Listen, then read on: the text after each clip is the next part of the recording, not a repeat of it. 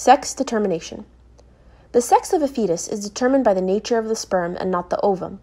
The sex of the child, whether male or female, depends on whether the 23rd pair of chromosomes is XX or XY, respectively.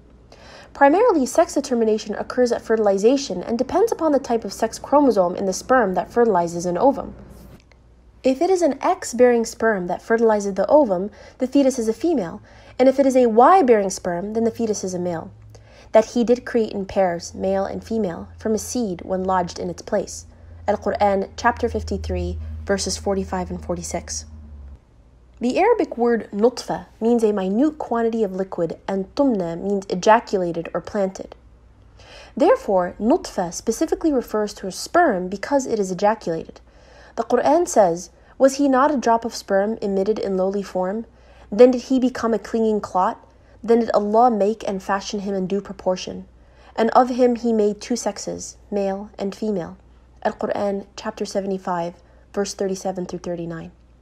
Here again it is mentioned that a small quantity or drop of sperm, indicated by the word nutfatan min maniyyin, which comes from man, is responsible for the sex of the fetus.